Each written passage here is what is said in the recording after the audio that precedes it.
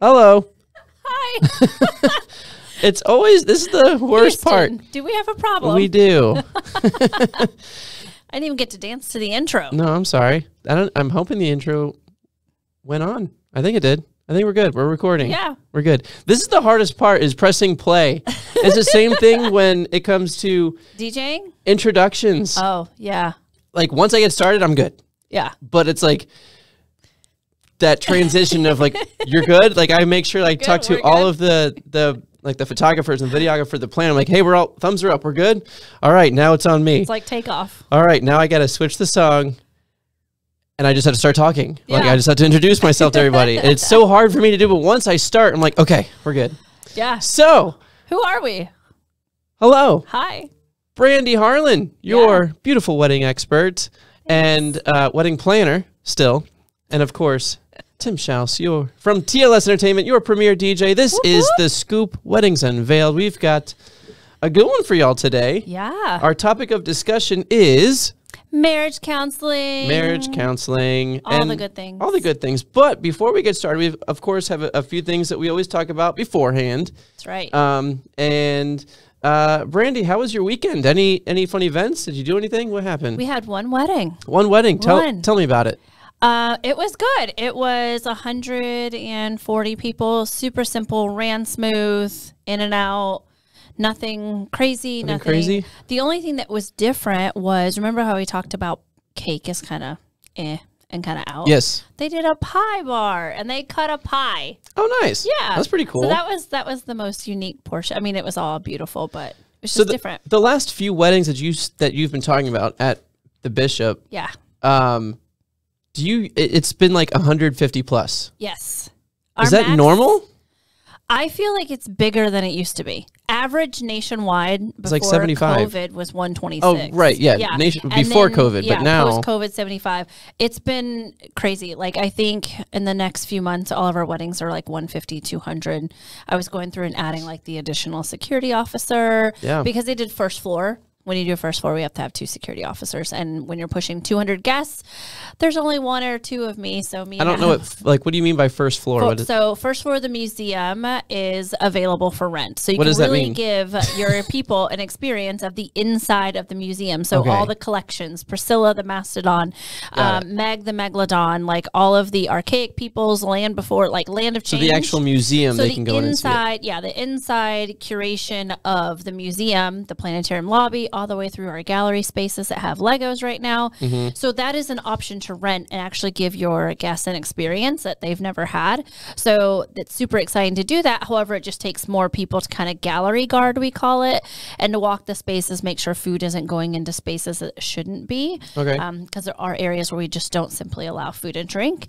And so it's an experience. And usually you have ceremony in the courtyard or the plaza, you can choose. And then you have reception, cocktail hour throughout the museum. We probably close the doors in the museum around 8:30 when people just kind of don't venture through as much. Okay. In regards to the first floor, as I mentioned, my wedding from last week did the TikTok dance of from Wednesday. Mm-hmm. I posted it on my IG. It's on there. So she did her dance by Priscilla. Woo-hoo. Yeah. So super cool. And no, her dress was not black, even though we thought it should be. Yeah. Okay. Yeah. True. That's a hard, I mean, it's a change and all that good stuff. So, but she did the dance really well. Okay. Yeah. So yeah, we just had the one wedding. It was quiet and it was smooth. Okay. So Yeah. we like that. Yes. We like that. That doesn't happen regularly. So No. planner was good. They were out on time. DJ was good. It was a band. Okay. That was the other cool thing, it was a band. Okay. And a violinist for ceremony. So it was the Occasions band and they did really good. Nice. Yeah, they looked very what's the movie out with Tom Cruise? The old school movie that just came back out again with the aviator. Oh. Top Gun. Top Gun. The lead singer was very Top Gun looking. Oh. Okay. Yeah, he had like the mustache and the glasses. Nice. He walked in with his little jacket, his little jean jacket. I was like, okay, you're Okay. pulling the vibes of a band member. But it was good. Okay. It wasn't like, I don't get bands very often. And so sometimes you wonder, like, okay, is this like the garage band that their friends formed and how Right. good are they? But they were really good and they play in Venice and So he came in you said like a jean jacket? Yeah, and a everything? little Okay, jean so, jacket you know, this isn't part of what we were going to talk about, but why not? I actually thought about this. Attire. Yeah. For vendors, for wedding professionals. So Yeah. I always make sure for myself and my team, depending on on the planning forms that we always send to couples, I always say what's the attire? What are you telling your guests that the attire is? So we always dress accordingly. If it's outdoor, you know, it's hot here in Florida. Yeah. So It's hot. if it's outdoor, typically for the team, we wear slacks and a TLS black polo, or we have a white black or white polo, mostly black. But if it's indoor and it's semi-formal or formal attire, the guys are wearing suits. The girls, I mean, they have suits as well, or their little pantsuit. Yeah. So absolutely. We always dress super accordingly. But what I've noticed, well, no, it's just an observation with photography and video. Y'all have a great product. A lot of the photographers that we've worked with in the video, they put out a great product. Yes. And I understand there's a lot of moving parts that they're moving around. And same with the DJs. We have a lot of stuff that we're doing. But I just noticed that they really don't care about their attire. No. They don't. It's jumpsuits. It's sandals. The photographer and videographer for Saturday, they had Birkenstock sandals, and I'm like, how do you do as many hours as you've done today in those sandals? I'm good. I see a few photographers and videographers wearing just all black, which is, I think that's fine. That's fine. Totally but I've in the past couple of weeks, I've seen a couple that have been wearing very bright colors and just kind of casual. Yeah. And it was a formal wedding. And I saw a guest actually for a formal wedding a few weeks ago walk in with jeans, and it made me question if he was actually a guest. Yeah. Because I was like, I don't know about that. But I've also seen, when I had my planning team, we wore all black. It was no spaghetti strap kind of stuff. If you had spaghetti straps, you But it's all jacket, black business casual. Yeah, that's it. But I've seen it, but I know I keep harping on photo and video, but that's who I see wearing this type You know who always looks nice? Me, thank you. Of course. What's up? Seaway and Rachel Bill. always look so nice. Yeah, Bill from Ying Photography.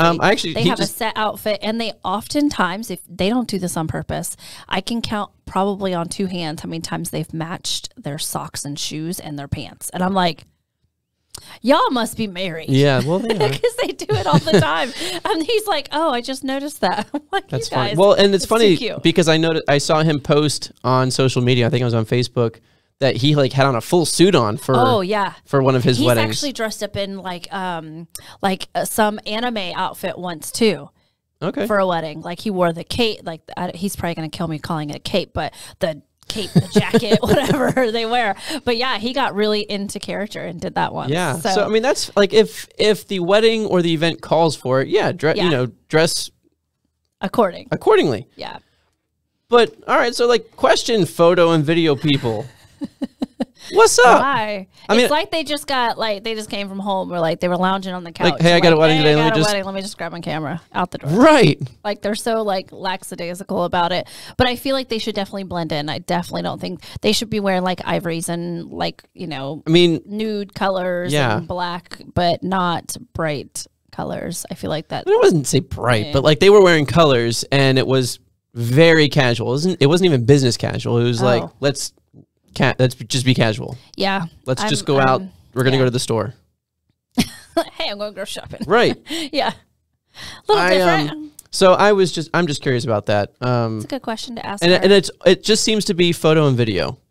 Yeah. I don't happen to see, I know my photo booth team, my attendants, they dress, either in a TLS polo, so it's business casual, or they dress nice, or they're in all black. Catering always is on point. Catering's typically on point. There have been some questionable outfits by planner assistants that I've seen, like a crop top recently, and I was like, okay. Trying to impress somebody. I mean, it was she was blessed. Okay. And so it was a little like when you're bending over and you're doing the chairs and you're doing the things, like that's not. So when I plan planned. I did like tank top and yoga pants and, Cover up. Yeah. And the shorts or the sneakers before guests arrive. Oh, like, sure, that's during setup because I'm in athletic. Athletic I have wear, TLS dry fits, yes, and before guests arrive, it's a whole like 2-second Superman in the telephone booth kind of thing. Yeah, it's funny whenever I see like the bridal party, I'll be setting up like I have my TLS like dry fits. I'm in athleisure, so I'm comfortable because there's just a lot of equipment that we're hauling around. And then I'll go and change and I'll come back out. And no joke, more often than not, I'll have the bridal part, like bridesmaids or groomsmen, like, are you the DJ? Weren't you just, you dress up nice? I'm like, thank you. Yeah, I've seen them like walk in or they're on property while I'm like out there sweating buckets and they're like, oh, well, you clean up quick and nice. Like, yes, this is what I've been doing for like 18 years. I'm not going to be working like this. Yep, this is what I'm wearing. Yeah. Yeah. I just wanted to bring that up. So something to think about. And so a couple other things before we get started. How was your weekend? Let's talk about you, boo. Let's talk about me.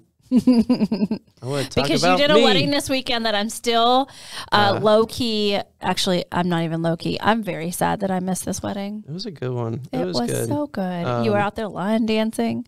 Their dance was amazing. Their dance? Yeah, their whole thing. It was Jen pretty. sent me a video because she knew I was like vicariously living through her for Why this wedding. were you? I was canceled. You were not by them. Not by them. Yeah. Got it. Yeah, no, past life. Gotcha. But yeah, Megan. They canceled Brandy. Yeah. But I mean, Jen filled in and she does an amazing job. We're one and the same. But Jen was awesome. I think I just missed because I know the couple and I'm friends with them. And and I knew it was going to be a party. Well, all right. So Friday I was at Lakewood Ranch Golf and Country Club. Oh, yeah. Which, again, Amy was just here last week on the show and worked with her. It was fun. It was good. The actual wedding, it was really nice. So you know how, all right. And I always, you know how you can tell like the love meter. Oh yeah. Of the couple? Of the couple, of the guests, like the just family. Yeah. Just how things are planned and everything. And just like, the love meter's high. Right. Or, I don't know about this one. I wasn't really. You weren't. I don't know the guest. Maybe it was just the guest. It was a much older crowd. The couple wasn't older. The couple was probably late 20s, early 30s. Yeah. But the guests themselves were much older. Like majority of them were older. And I was like, that usually doesn't happen. Like usually you have at least a good couple tables that are. And there was about I want to say about 100 guests. Maybe like 80 to 100. But it was much older. It was, I would probably say the average was probably like 50, 60, was 70. There alcohol? There was. And the wedding itself was, which made me think about like, what am I doing wrong? But yeah, because it makes you question, like when you don't get that vibe. I've had that where I'm like, okay, everything's perfect. And I'm not feeling the love. Yeah. I'm not feeling, it's not in the air. And I'm not like, okay, what's wrong? Like something's off. Yeah. You just never get into the vibe. And at the end of the night, you're like, okay. But, so that happened. Yeah. And, and then this is the second week in a row, which I'm seeing this as maybe a new trend. So we're just going to turn in the trends, what's trending. Cause we always do a segment of what's trending. Yeah. T-shirt tosses. A what? A T-shirt toss. A what? A T-shirt toss. They have pre-made T-shirts. Like little giveaways for their guests. Like and you're at a sports game? Like you're, no joke. Yes. No. This is the second weekend in a row. At the country club. It was done at Esplanade at Lakewood Ranch Which the week is really prior. Nice. Right, and Lakewood Ranch is really nice. Yeah, Lakewood, both of them are really nice that I wouldn't expect people to be throwing T-shirts. Well, they were nice. I mean, I don't know, the one prior, so the weekend prior at Esplanade, they did a T-shirt toss, and it was literally a shirt, like a white T-shirt, and it had the hashtag, it's Hammer Time. Oh, because last name. And of course, I played Hammer MC Hammers, Can't Touch This, when they did the T-shirt toss. Okay. Of course. So that made sense. But yeah, it was just a T-shirt. And so like, a lot of the guests were getting just like these shirts that said, it's Hammer Time. Hashtag it's Hammer Time. Was it like 5 or 10? Like how many? The one at Esplanade, there was a lot. Oh gosh. There was a lot. And they had, so, Is and this some their, of them, like take on a favor. It's kind of in a sense. Yeah. And then this past weekend at Lakewood Ranch, I don't know what the shirts were, but I just happened to see a box next to my DJ booth. I'm like, oh, this is the second time in a row, and only the second time I've ever done it, but like 2 weekends in a row that this is happening. It's really weird. But it was cool. I got video of it, so I'll post it on social. I mean, I feel like if you're a big sports fan and you go to a lot of games and you go to a lot of sporting events and you're always going for that free tee, or maybe you're like, it's an inside joke where there's too many T-shirts in his closet or her closet or whatever. Let me toss out some of these T-shirts. I can see that. It's just, I've never heard or seen that. So we'll neither have keep I. an eye on it. 2 weeks. Well, and I was like, wait a minute, again? And but this one, they only had like 10 shirts that they gave out. And one I felt salty. There was a little kid there. He was probably like 5, and one of the groomsmen put him on his shoulders when it came time for the T-shirt toss. I'm like, this is going to end badly. Oh gosh. I was just like, I'm like videotaping. Were they shooting it from a cannon? No, they were just throwing it out. Tossing just it. Okay. a literal T-shirt toss. Okay. So, but yeah, the little kid got the shirt, and I was just waiting for them to just drop him. He was so excited. Oh yeah, he was super excited. excited. He's going to keep that forever and ever and say, I got this at so-and-so's wedding when I was 5. Yeah. Let's see here. What else? It's a good memory. So that was at Lakewood Range, and also at that wedding, they had a live painter. Oh, we did talk about that recently. Yeah, live, and live it was painting is so good. It was. I mean, this person. I didn't get her name. I don't know what her company is. But Amy, who was here last week from Lakewood Range, was trying to get her for her wedding in September. She's like, I'm booked already. Oh yeah. And she's like the only one in like one of like maybe 2 that are in town, like local to Sarasota and Bradenton. Yeah, I think there's some in Tampa, St. Pete, but yeah. But that was really cool. So that's I want to say that's kind of like on the upward trend of doing a live painter, because I've seen it a few times. Let's see here. So that was Friday. And then Saturday I was at Mixon's. Yeah. For a couple that I know pretty well. They actually met. Well, they came to a lot of my line dance lessons when I would teach. I could tell. They had a good teacher. You know. And they had like close to 200 guests. Yep. I was not expecting it. I was not expecting it to be that big. Oh yeah. And there was a lot. They had a coffee truck. They had bar truck and Cornerstone's food truck. Bar truck, which was awesome, and then their food truck, their pizza truck. Oh my god, it's so good. I know. I shout out to Cornerstone. Their food is absolutely amazing. Their pizza, and I learned this. Their pizza is so good, and they said, yeah, we don't even put any sauce on it. There's no sauce. Oh wait. How did I not know that? Like this. There's no sauce. You're right. There isn't. It's so good. Okay, and people better not sleep on Cornerstone, and they book up quick. So reach out to Cornerstone Shannon. in here. Yeah, we'll bring in Joel and Shannon. But they did my husband's birthday party. They did my birthday party. They've done several events for us. And I just love that they love food and flavors. Like when they make their charcuterie board, when I first saw their very first one, I was like, what in the world is this? Yeah. And they like make their own pickles and they soak them and they make their own juices for their cocktails, and they really go that extra degree. So if people are like, oh, the price, well, you're getting you're getting more than what you paid for, because they love food. And they actually started out by being a food prep company for bodybuilders. So they had to contour their food to dietary restrictions, food restrictions, and that's how they kind of started. So everything was fresh. Everything had to be fresh and had to be. They're not shopping Cisco. They're literally going out and getting all their ingredients and making them. So and their food truck, their pizza truck is just so. And they cool. are on point too. Like they just get it done and. And they feed their vendors, so that's cool. They do. That's always a good point. They feed us well. They do. So, and shout out to Megan and Brian. Yeah, Megan and Brian, congrats to you guys. And they had a Friends themed photo booth. I saw the ending photo where it said. It wasn't like they just had like the orange couch. Oh, okay. Like look-alike. The couch. But I did see an end photo where it said something about that day that Brian and Megan got married, or that episode or something. The one, it's called. It's because Friends is always the one where Rachel does this. Yeah. So this one was the one that Megan and Brian got married. Yeah. However, during the ceremony, this was hilarious, and the officiant did not do this on purpose either. Oh. He was like, Brian, do you take Nicole? And he was like, wait a minute. And everybody's just silent. And Megan, the bride, Oh, is just she's a whip, so I'm sure she. oh yeah, she was like, and then the officiant, like there was silence, and the officiant's like, hold on, the names are still from my last wedding, and everybody went. I mean, it was too funny. But in Friends, if anybody watches Friends, at the episode where Ross is getting married to the British, what's her name? I think I need to rewatch all of my Friends episodes. Oh my gosh.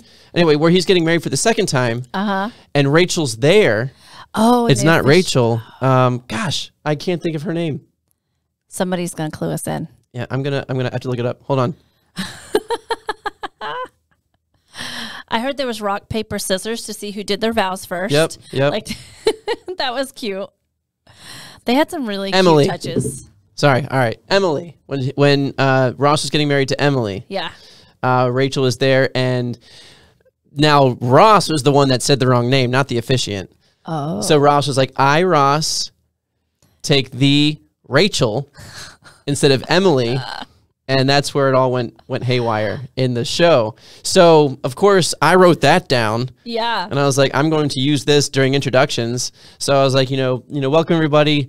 We're in celebration of Brian and Nicole. I'm sorry, Brian and it was at that point it was it was a running joke. It was a running joke, and they all laughed.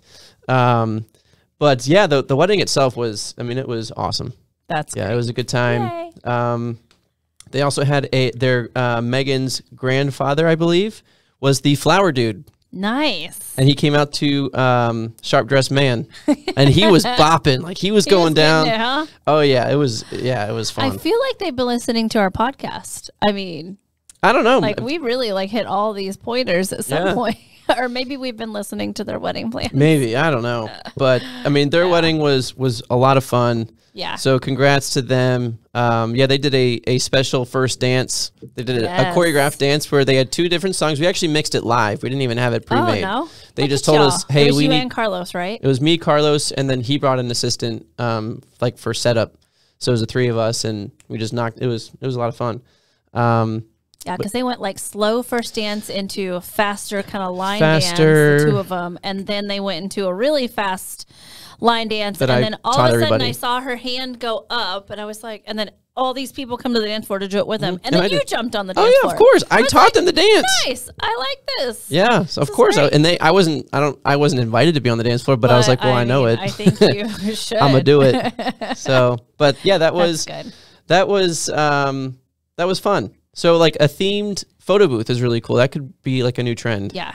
A themed photo booth, but yeah, t-shirt tosses. They didn't do a t-shirt toss.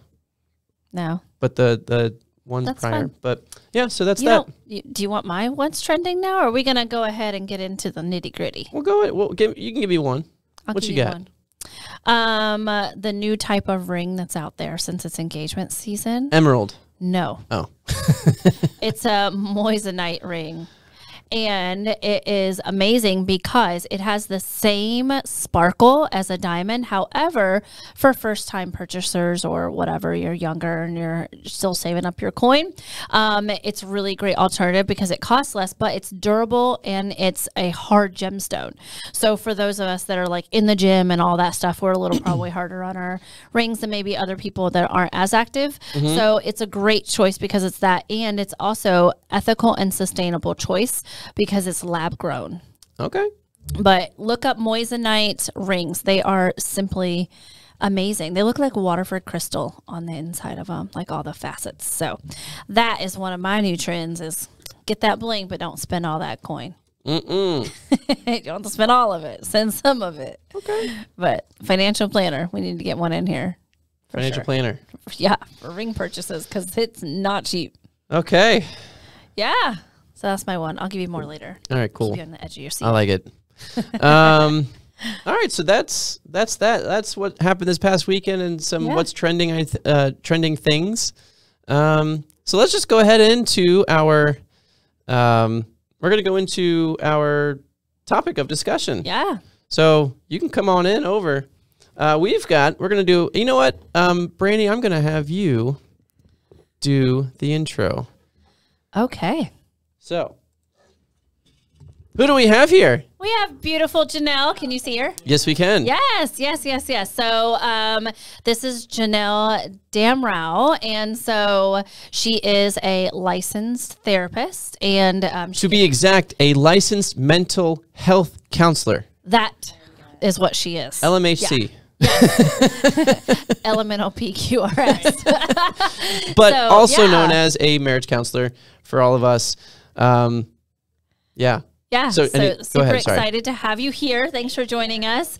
I know one of the things that we talked about in the beginning of setting up this podcast is all these different things that go into wedding planning as a couple and then the industry. So I feel like this is appropriate for the new year because engagements are happening and things, but I've also had a lot of conversations with friends of mine that are just starting to date and they're in that dating pool. So let's kind of start there, I guess. And let's talk a little bit about you. Tell us how you got started and what your passion is. Okay, first of all, I learned so much just now. Oh, yay.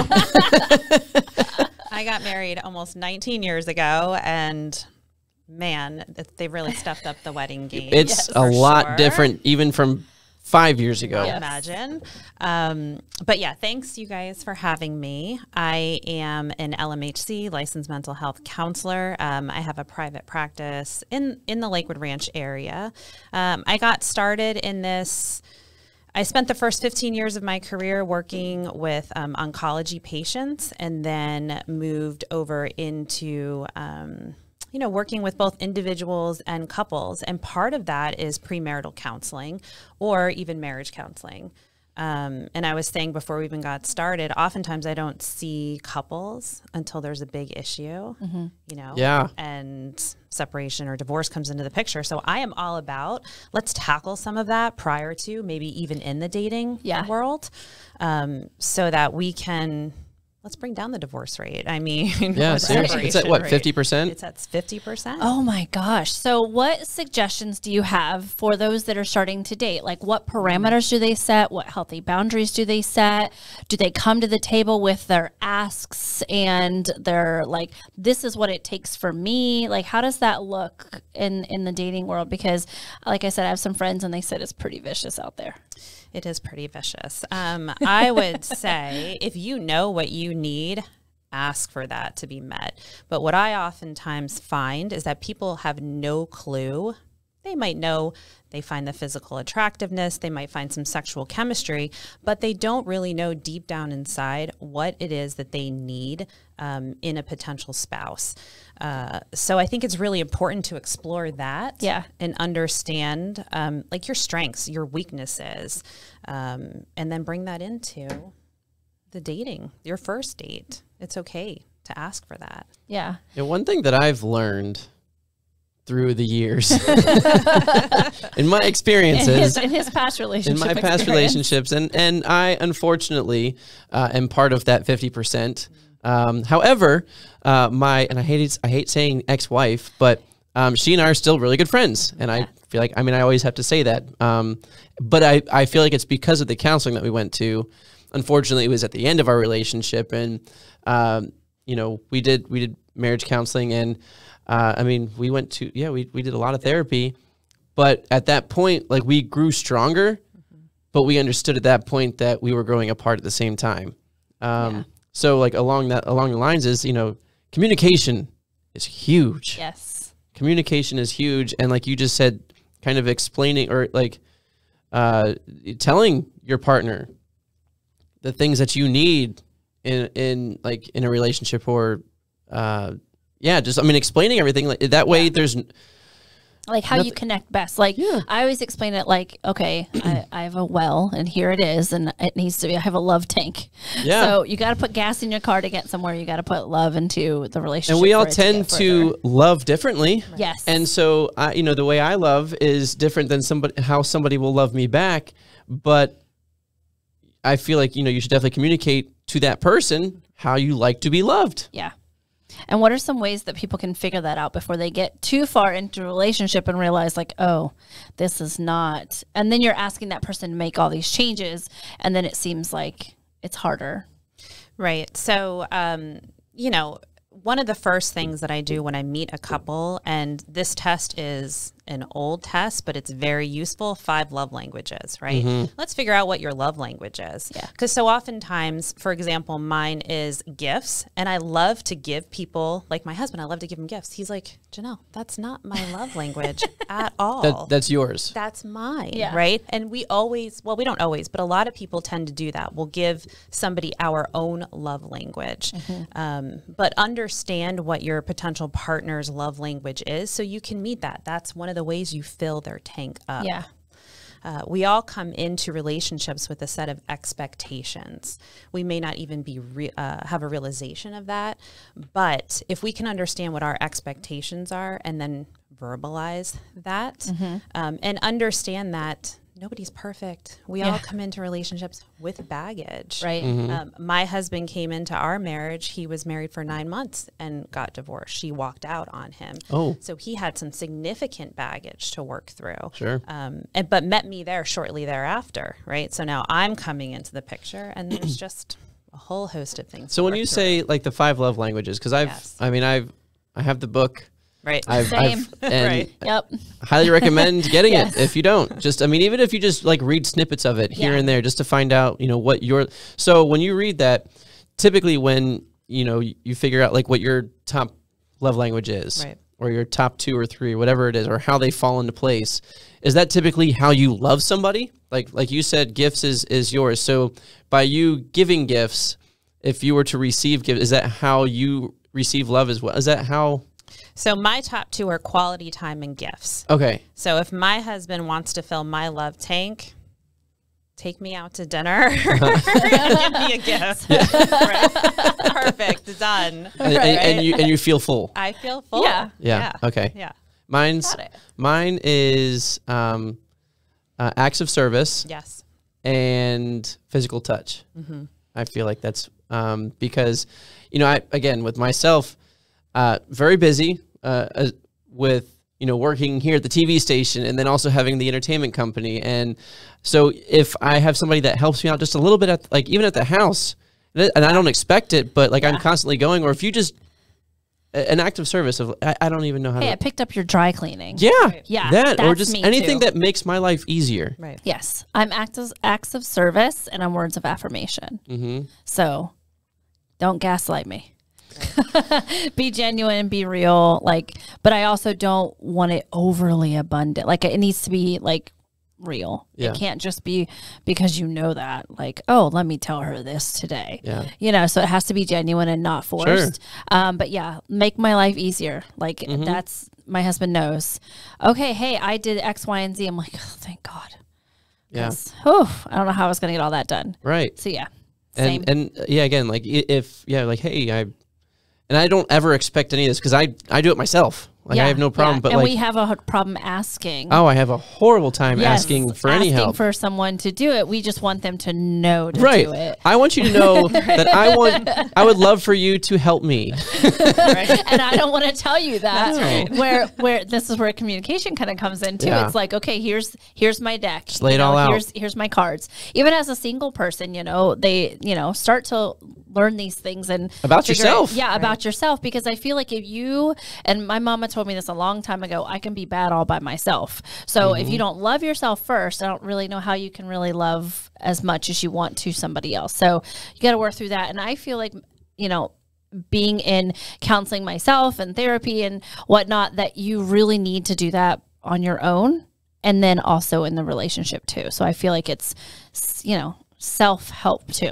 Yeah. Well, that makes sense, Brandy, because if yours is words of affirmation and your partner is giving you, oh, you look so beautiful, this, that, and the next, if you don't feel that about yourself, it's really hard to believe that when somebody else is telling you that. I've definitely struggled with that because I was just raised in that world where I was always told those things just because my parents were told to tell me to build my self-esteem. So it's harder for me to believe those things. So it's also me letting those walls down. So what are some things that couples can do during that engagement process? Like, what does that counseling look like? What, how can they build it stronger before they say I do? So in my practice, if I see couples for premarital counseling, I usually tell them to plan roughly 6 sessions or so. And I hand out multiple worksheets, multiple questions that they can work with each other during the week, even just to build communication. You'd be fascinated how many people are getting ready to walk down the aisle and haven't had the discussion about, are we having kids? Are we not? And that is a huge ticket item in a marriage. And how do we handle finances? Exactly. How do we deal with conflict? Well, he usually walks out and then I'm just stuck here, or vice versa. And, you know, that's obviously a very unhealthy relationship pattern. So I usually say, let's plan 6 sessions. And in those sessions, we cover number 1, communication. I'm glad that you had shared that, because it is by far one of the best tools that you can use in your life, in all aspects of your life. And that's really number 1. Number 2, we go through conflict. How do we do conflict management?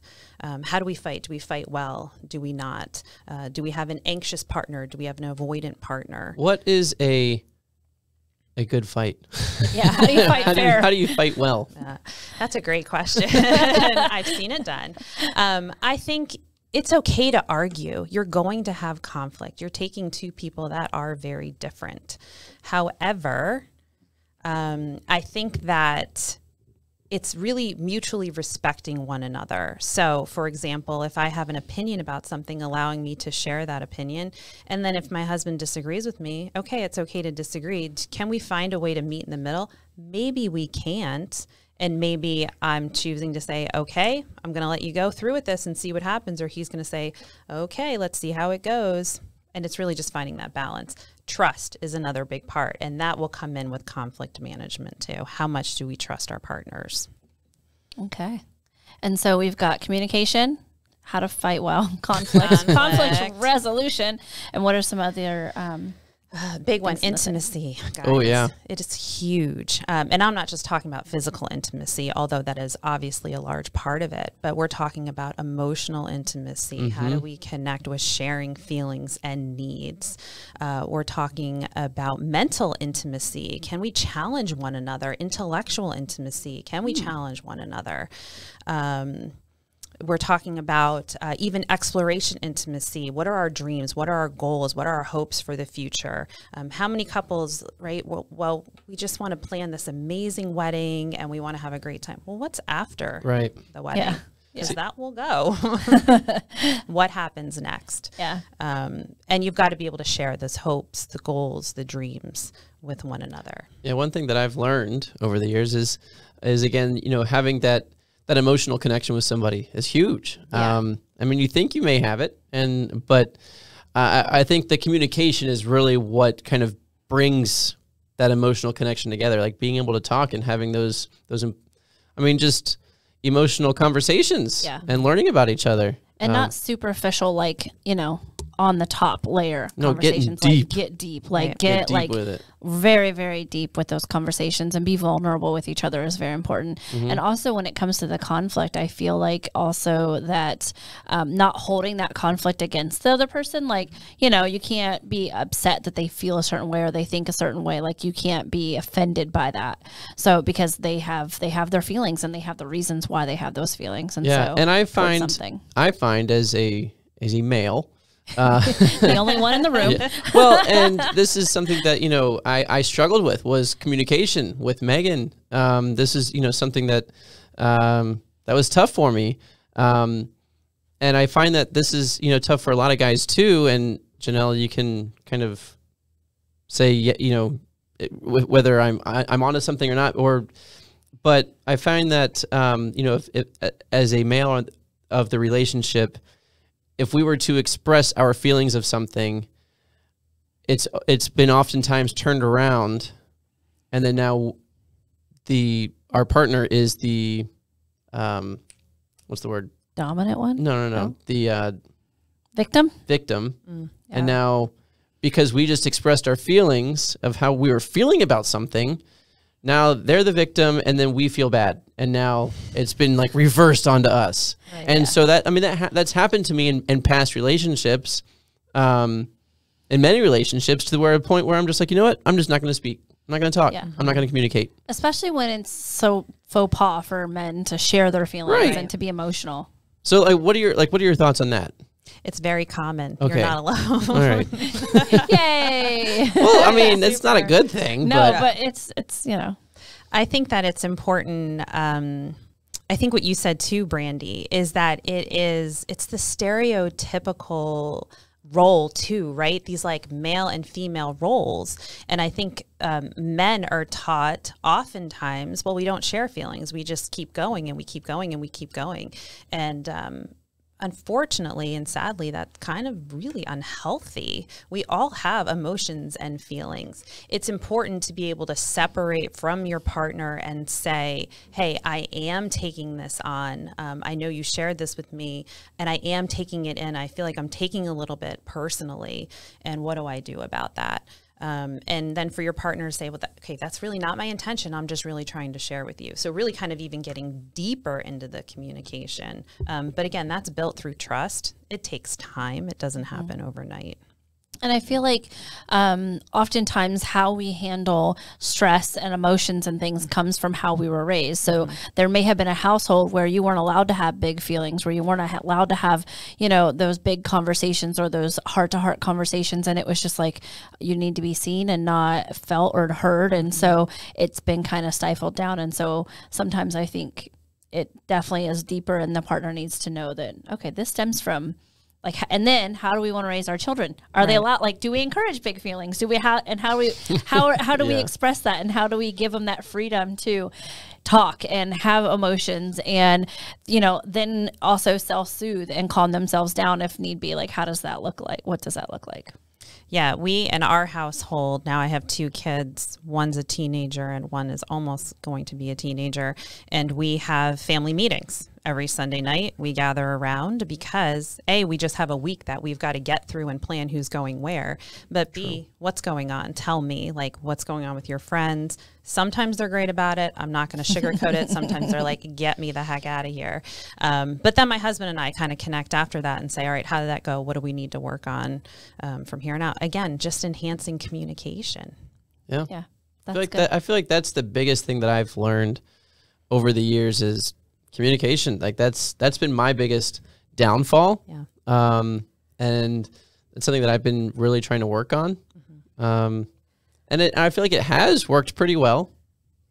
Your feelings matter, Tim. Well, they do. They but do. But I mean, everybody's feelings matter. Yeah, but yeah. I just, like, I've found that anytime I were to say something, it would be turned around. They would become the victim. I'm the bad person now. So now I'm the one that's like feeling bad for telling you how I felt. Meanwhile, you still have those other feelings that you have. Meanwhile, I still have those same feelings. Yeah. But now I feel bad that I have those feelings. Yeah. And I just feel oftentimes like with, you know, on the female side, you know, the female would express their feelings, and now the guy would have to try and make them better or make carry that burden. Yeah. Carry that burden. But, you know, I don't know how to explain it, but we get you. Yeah, we have something in our house too. Do we want to, my husband always asks, do you want me just to listen or do you want me to try to fix it and find you an answer? Oh, that's a great question. I feel like I should use that more. Yes. Because if I'm going to share my feelings, I 9 times out of 10 don't want you to fix it. Right. Like I just want to be heard. I just want to be heard. I want to go through it. I want to cry. I want to yell. I want to do my thing.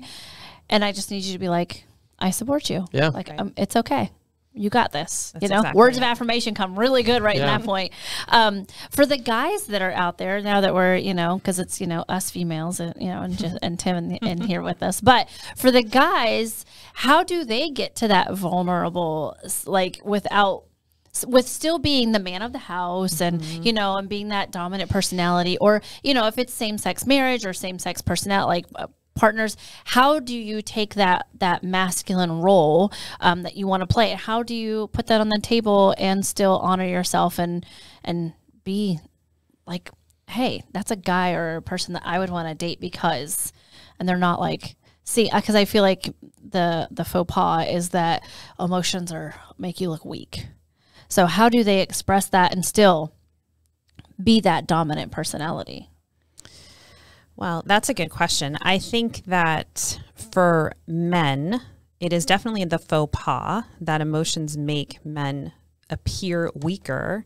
And yet, I don't know. I feel like show me the female that if her husband or friend even is coming to them and saying, hey, I feel this certain way, that's going to come back and say, man, he really appeared weak to me. You know, I think it takes practice. I think it takes something called effective listening, which is if even you and I, Brandy, or you and I, Tim, are having a conversation, I'm really taking the time, allowing you, instead of preparing my rebuttal or preparing my response, I'm really sitting and listening to you. There's some great marriage extraordinaires out there. I'll call them John and Julie Gottman.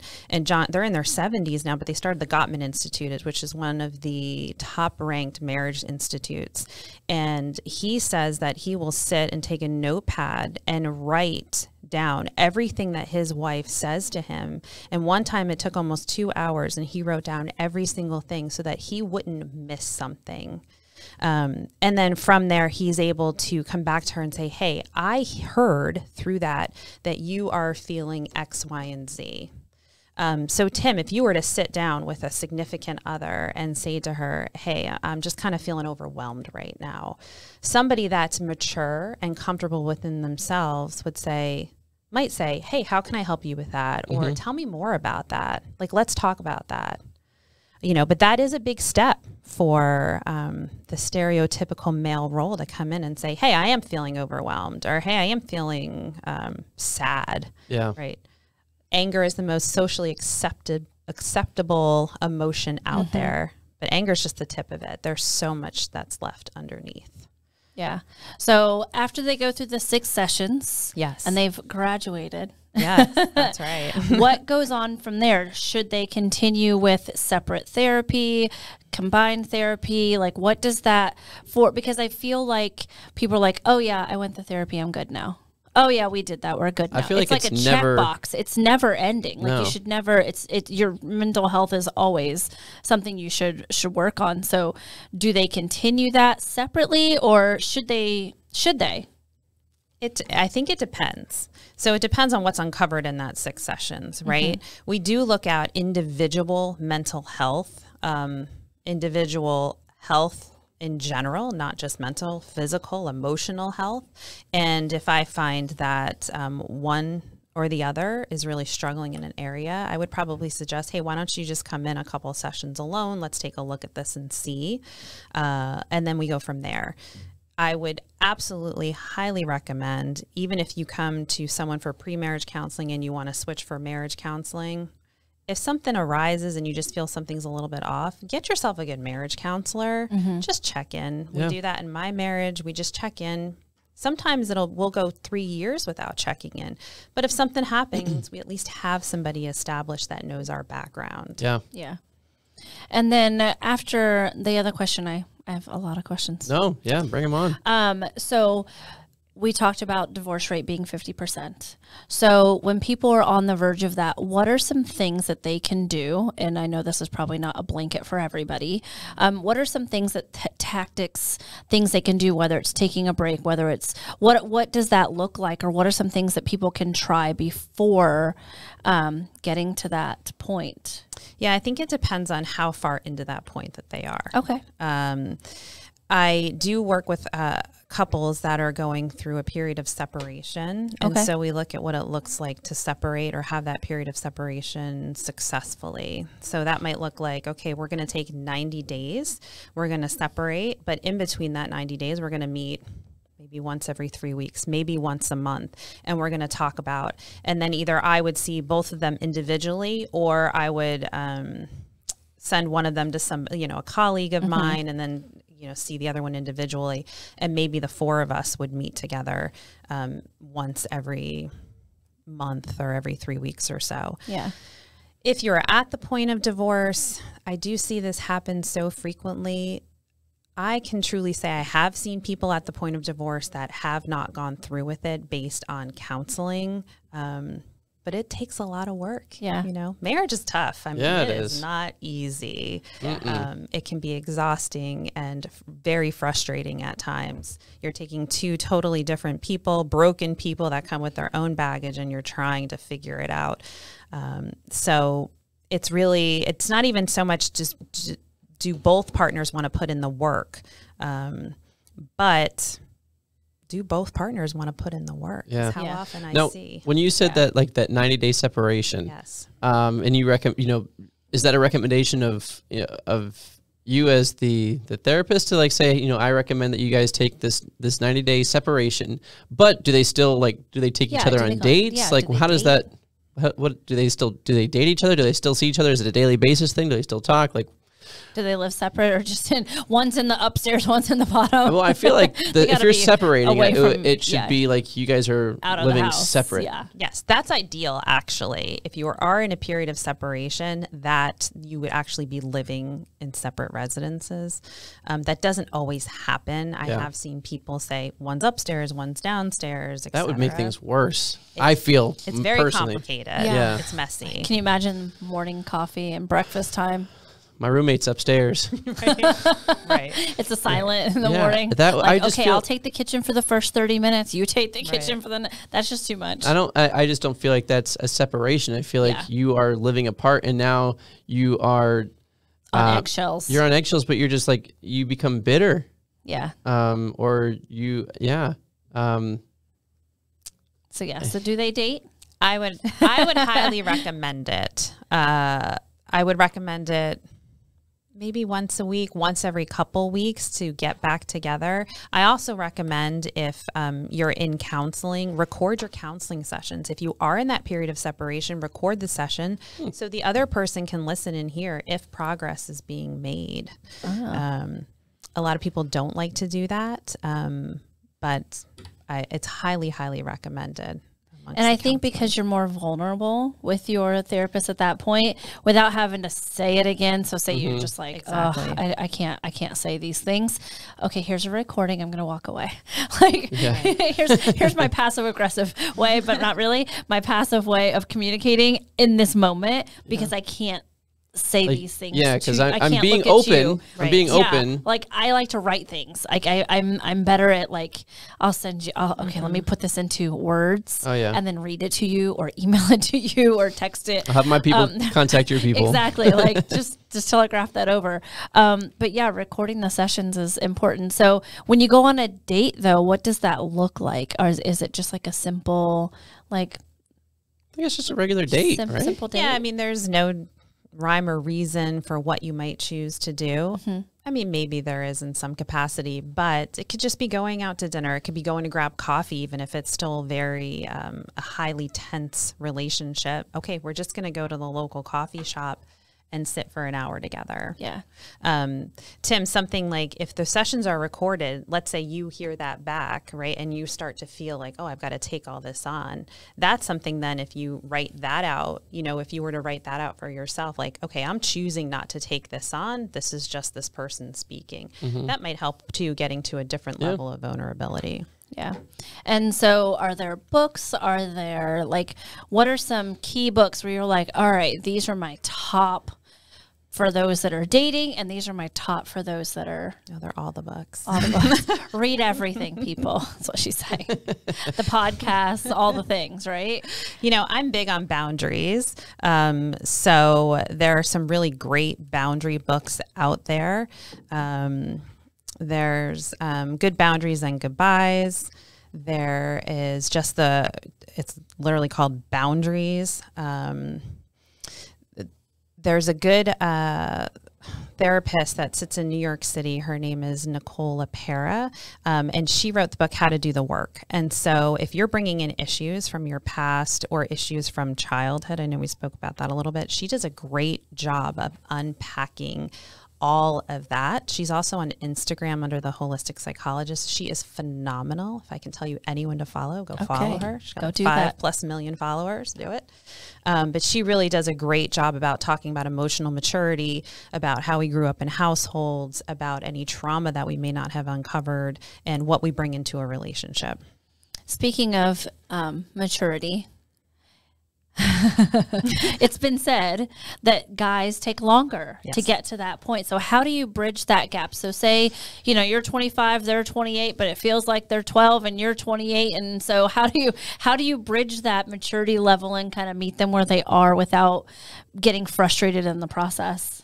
I think if you're choosing that person as your partner, you're choosing them, right? So whether that looks like listen, when my husband and I were first married, he would stay up and play video games all night long. And I was like, all right, I guess I'm going to bed alone. But luckily I do need quality time, but not necessarily when I'm trying to sleep. So it kind of worked for us. There is a different level of maturity, but I chose him, right? I made that commitment to him. And that was not a surprise to me going in, luckily. Yeah. So I was like very accepting of what he needed to decompress, and that was his time to decompress. There definitely is a maturity level difference, but that doesn't mean that that's a negative thing. I think society views it as a negative thing, and I don't always think that's the case. When kids come into the picture, it's a great thing. There are some wonderful, amazing dads out there that get on the ground and play with their kids nonstop, and it is phenomenal. Yeah. And it's highly attractive for any single woman out there too, by the way. Single dads, I mean, I think that's an attractive trait. So speaking of kids, what if they have children that they're bringing into the relationship? How do you have those conversations with that significant other? And also, because I mean, Ashton, my son, was 8 months old when I met my husband. So we did, he had to come in, and it was like, okay, I'm me, but I also have a child, so I don't need you to be a parent at this moment because we're just trying this out for right now. But then when it got serious, it's like, okay, how did we set those parameters to say, okay, yes, you can discipline them. This is what that looks like. And how do you work with that? Especially, I mean, he was 8 months. So how do you do that when they're older and they're kind of set in their ways? Yeah, that's probably one of the biggest challenges, is blending families together, without a doubt. There's no structure for exactly how that should be done for every single family. Of course. I think it differs from family to family, but that is where each incoming partner should probably have their boundaries set of what they're comfortable with, what they're not, what they expect from their another incoming partner to handle with the kids, to not handle with the kids. And those are discussions, again, surprisingly, people don't have before they put a ring on somebody's finger. Yeah. It's fascinating to me, because maybe to us, it's like, this is a no-brainer. Yeah. But people are really like, well, let's just stay away from that topic and we'll just make it work when it happens. And then they're surprised when it's not working out. Yeah, because I still feel, and Greg would attest to this, that there's still times where he doesn't feel comfortable like disciplining, like, okay, is this where can I, and what does that look like? If your partner's not allowing that, or they've got set ways of doing that, how do you come together on that discipline level when your expectation of blending the family is, hey, I was raised this way, this is kind of how I would like to raise my child, well, I've been raising my child this way. So how do you put those together? This is why kids are one of the top reasons might argue. It's money, kids, sex, it's all in there. I think coming to the table again with your set of expectations, the other partner coming to the table with their set of expectations, maybe discussing with the counselor, how can we find a meeting of the middle? Yeah. Is that possible? Yeah. Sometimes it's not possible, and you are going to argue. There is going to be conflict. And maybe at one time, for example, Brandy, you try your way. Maybe at one time your husband tries his way, and see maybe what worked, what didn't. Yeah. And that's hard when you're coming in with your own child, right? And it's also working with the child to say, okay, sure, this person is you're not always going to like them, just like you don't always like mom or dad, or who, you know, if it's depending, they're going to discipline you, or they're going to tell you no, and this is their home or whatever. This is the expectation. So meeting with the children as well is definitely important, I feel like, and just kind of like you do those family meetings, that would be really great, I think, for any kind of blended family. Yeah. And I think giving the other person permission and saying, hey, this is how we were doing it. It seemed to be working. How do you feel about that? Can we head in the same direction? What would you change? Yeah. Communicate. Communication. All about that. Yep. So what questions do you have, Tim? Well, I mean, yeah, I have one wedding left on my list to plan, so trying to see where this guy's going. Oh boy. Well, actually, I do have a question that I wrote it down. When it comes to like premarital counseling that you do, with your couples. Have you ever worked with a couple and then you realized, like you don't know that they're right for each other, and you know you don't know that they're going to work together, and you don't see a future past what it is right now? They may be engaged, Yeah. but like, have you ever worked with a couple that you're like, gosh, I don't think this is going to work out? And if you did, how'd you handle that? Did you tell them? That's a great question. That's a good one. So it's definitely my job to be honest. That's good. Kind of Not comes gonna with sugarcoat. I have worked with couples that I felt should take more time before getting married.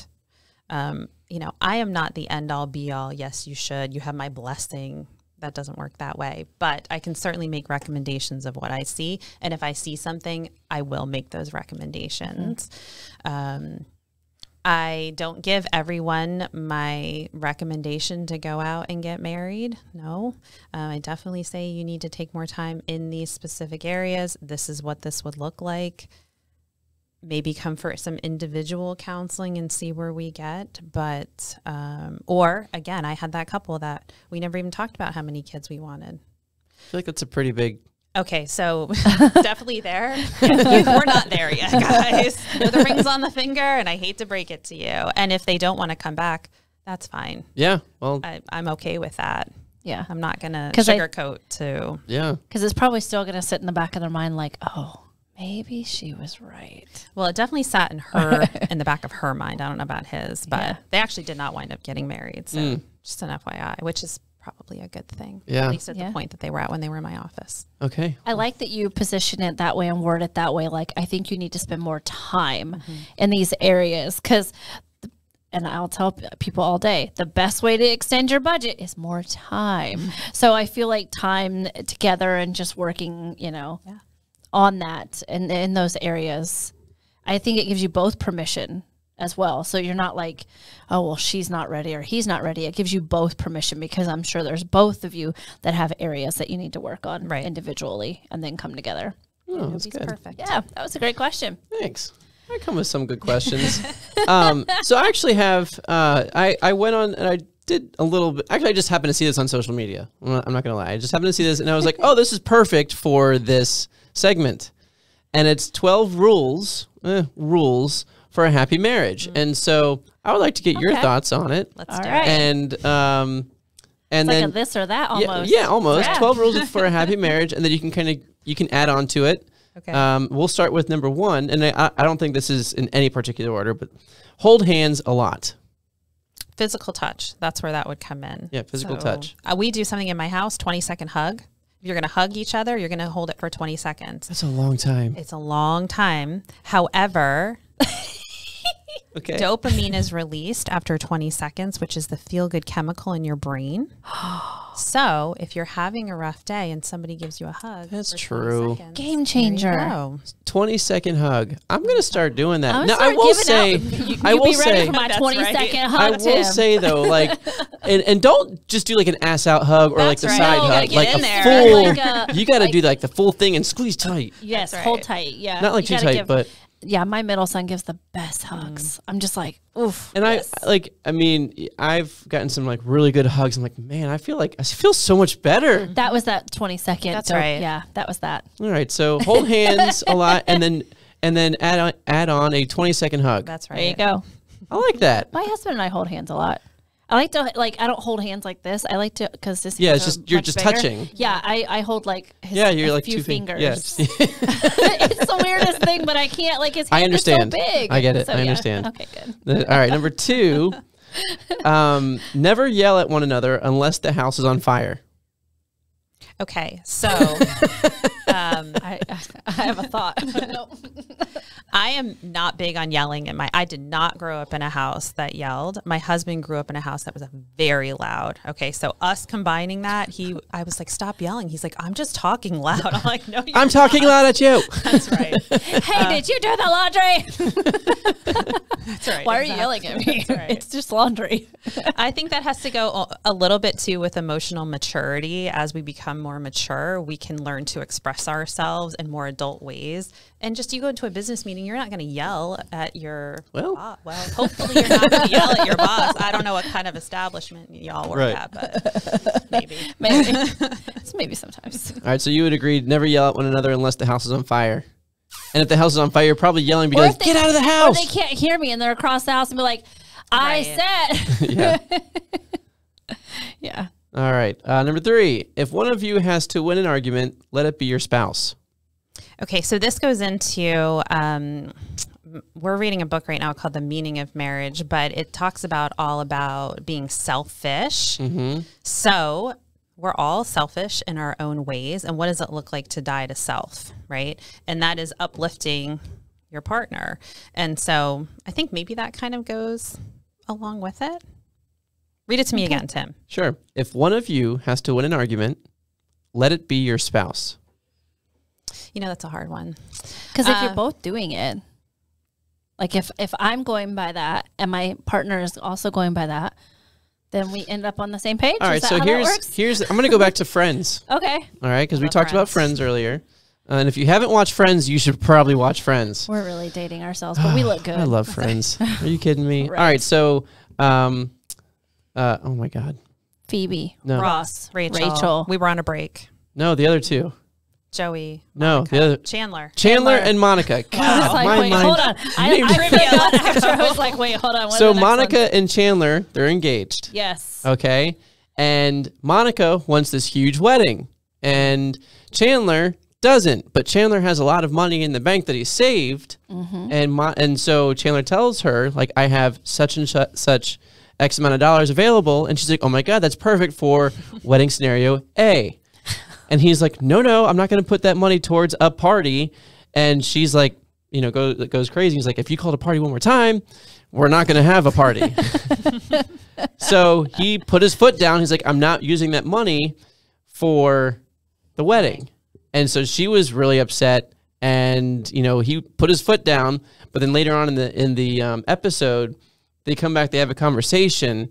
And he's like, you know what? I've realized, like, I do want to have a wedding, because they talked about, you know, their future together and how, you know, he thinks about, you know, having kids and living out in the suburbs and having that white picket fence and the dog. And so Monica at this point is like, you know, I want that too. So you know what? I don't want the big wedding. I want the marriage. Yeah. And he was like, well, let's go ahead and have the wedding.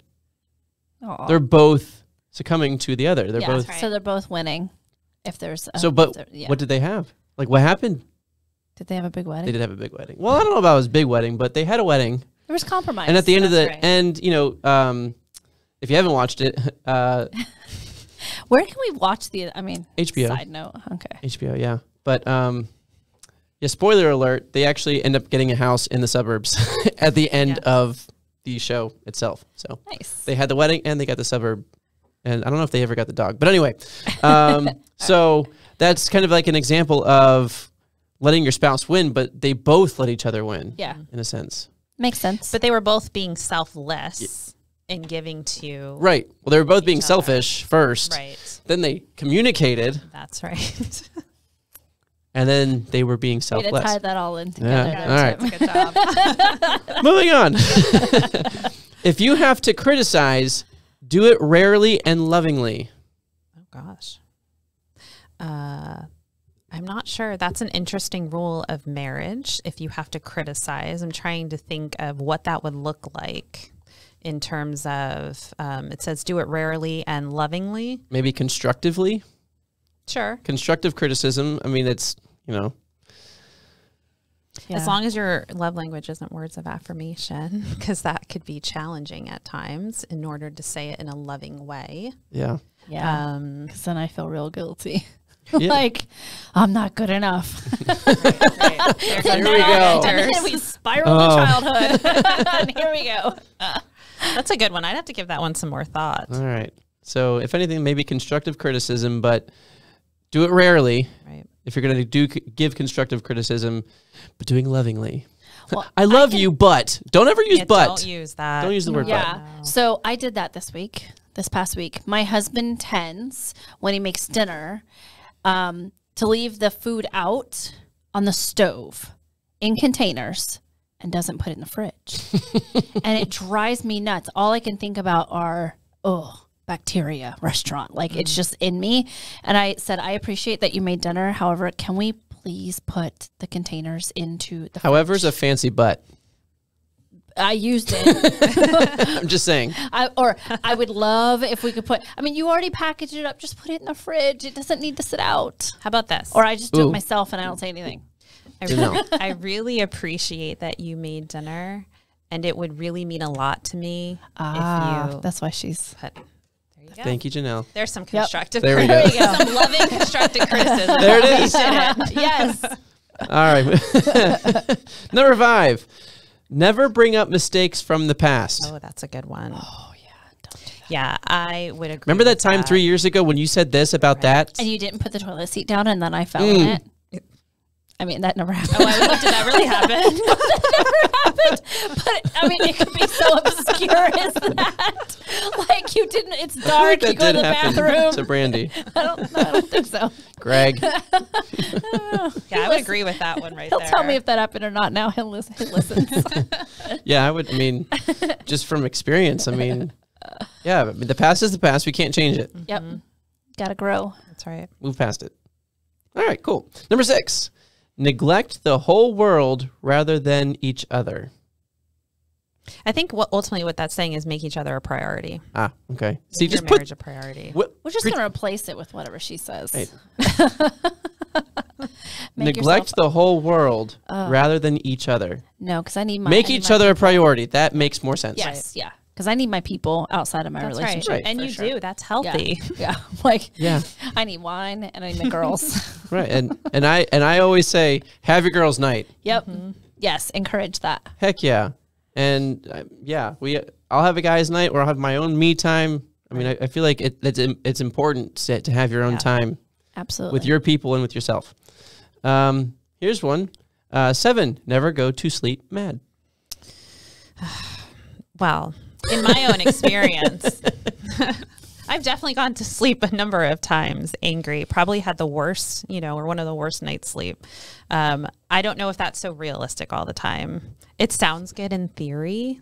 However, if you are up till 3 a.m. arguing about something and you're both exhausted, you're getting nowhere. I will say I've fallen asleep Oh, during an argument. I'm like you said, yeah. it's exhausting. And you're just laying there and you're like, And if you are the one getting battered, it's like, well, I'm just going to go to sleep now because I've just gone to sleep. I'm like, okay, you know what? And it's so funny because we can revisit this. I hear time. so many speeches. Oh, yeah. Like from Brown words of advice. Words of advice. Don't Don't go go to to Yeah. Mm. Are you married? So we all disagree with that one. Yes. I don't necessarily disagree with it, but I guess you can try and work it out. And if you can't, then what would you do?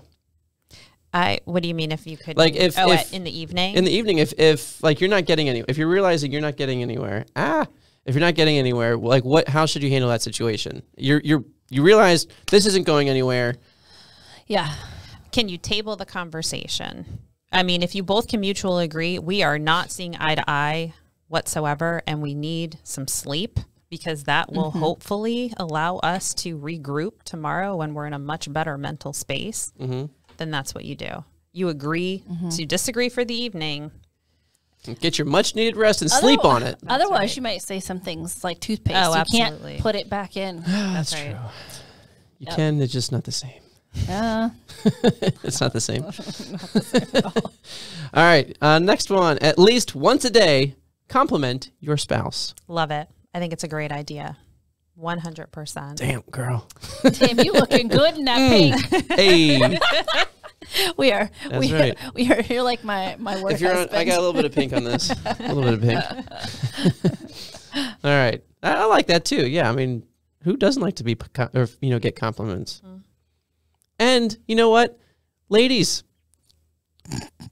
buy your guy a flower. Yeah. Really? Heck yeah. I would love it if somebody bought me flowers. Noted.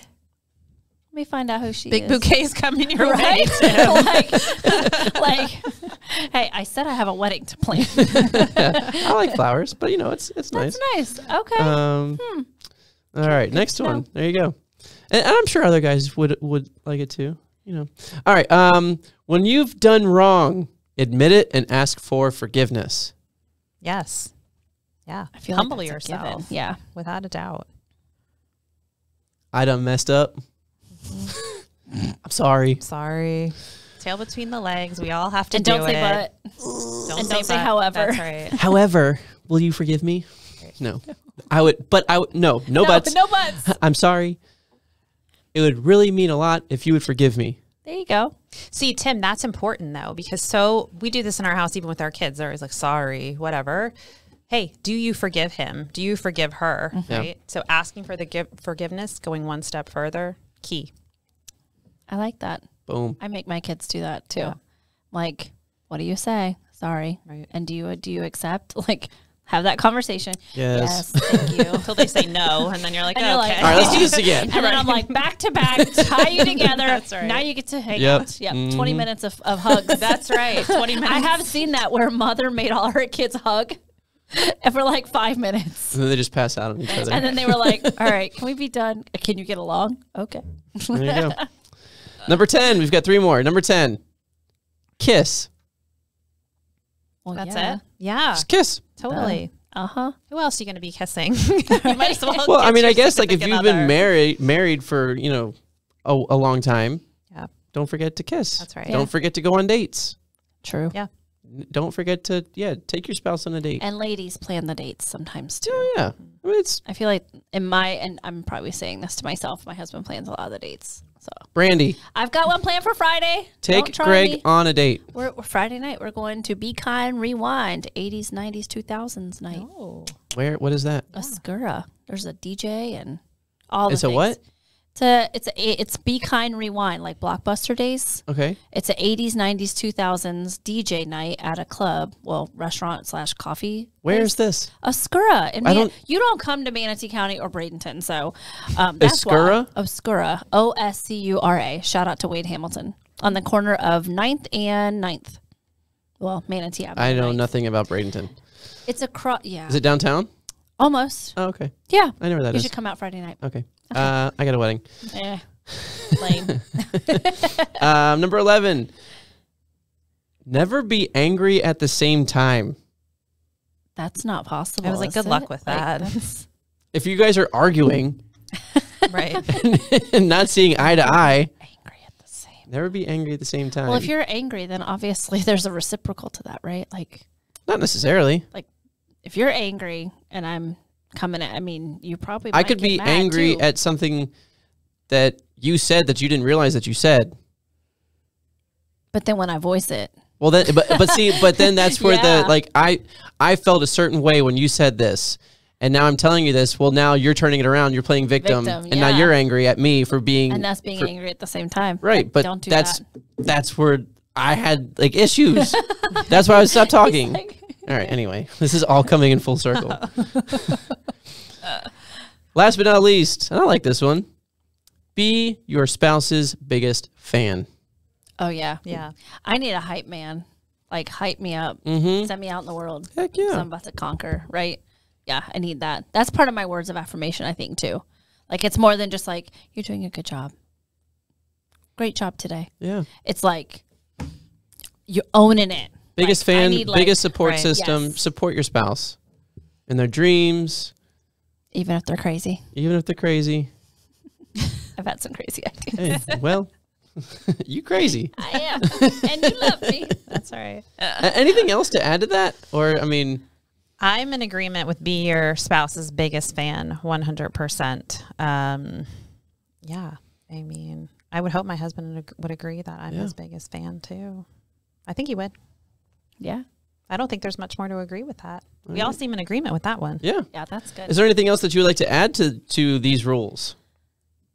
Or 20-second hug is a big yeah, one. 20-second hug. I love that one. Don't Yeah. give 20-second up on hug. that one. Yeah, know that this is not necessarily added to the rules, but know that when you're building a relationship, 18 to 24 months where the brain chemicals are high. So your dopamine is high. That's when you're like, I'm in love. I'm so in love.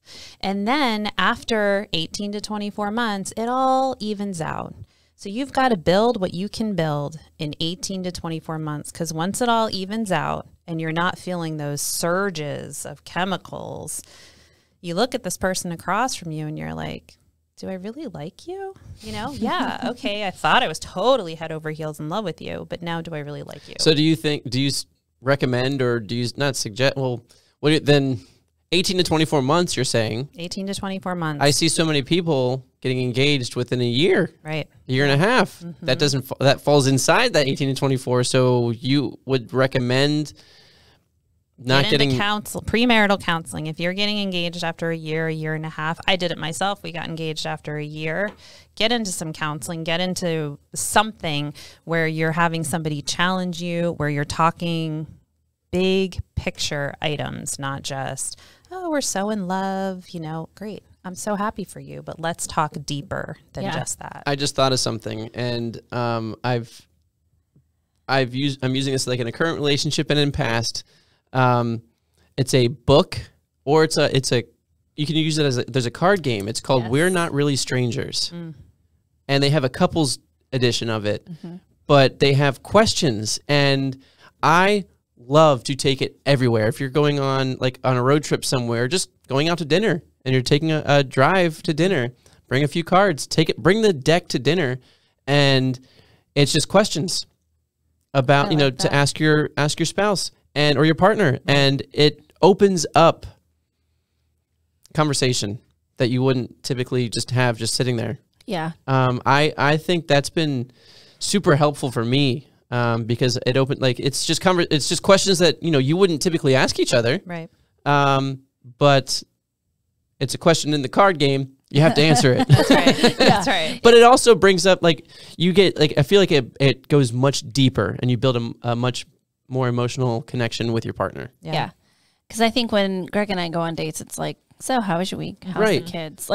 It's very surface, because we're just busy parents. These questions get super, really cool. They get super deep, and and the couples version of it is really cool. I don't know. It's called We're Not Really Strangers, and it's there's also a book one that you just can go through, and just has a bunch of questions, and you can just pick one, 300 or 3,000 questions or something like that. Just pick one. Wow. All right. That's great. And I've loved it. So I highly recommend. Go put that in my Amazon cart. Yeah. Right. We're Not Really Strangers is one, but there's a few others, but that's the one that I can think off the top of my head. The one that we've used before is called Served. Served, okay. And there's cards for him and cards for her, and it's like, know what? I get to dress you out. I get to pick your outfit tonight, or whatever it is, or girls' night out card. So it kind of it's more playful. It's not as deep, but it's more playful. All right, I get a back massage, and then you have your own card, so you can totally say, nope, no girls' night. It's an us night, and you can totally play the cancel card on that. Ooh. Be like, I'm canceling girls' night. You're all mine. You know what that might be. Yeah. So we have those that are served. Okay, so that's more of an actions thing, in a sense. Yeah. Okay, that's cool. Yeah, but I stand by. I like that one. I've learned so much about myself and about my partner, with just this little card game. I mean, there's a ton of questions in there, and you just take a deck, just take a little bit with you, and you have a conversation for the entire night. That's and great. Sometimes it's one question that spawns into something more. And it's been great. So I like that. Even for couples that have been together for a long time. 100%. Great idea. Yeah, 100%. Because it keeps 15 years. Right. What else do you need to talk about? Right. But so much. There's so much, but you think you've talked about everything. Yeah. You think you know your other half, but do you? Yeah. It's interesting. Just food for thought. There you go. Tip of the day. Anything else? I have my rest of my trending. Oh, yeah, okay. What's trending? How many more you got? I only got a couple. Okay, what do you got? I got sustainability. Sustainability of what? What's trending with that? Well, because couples are choosing to choose venues that are more environmentally conscious. So, for instance, the Bishop. You can choose the bishop because we have a habitat for our manatees. We are very conscious about the environment, so you can choose a venue that's got an environmental cause. Maybe ask all your guests to make a donation instead of a gift.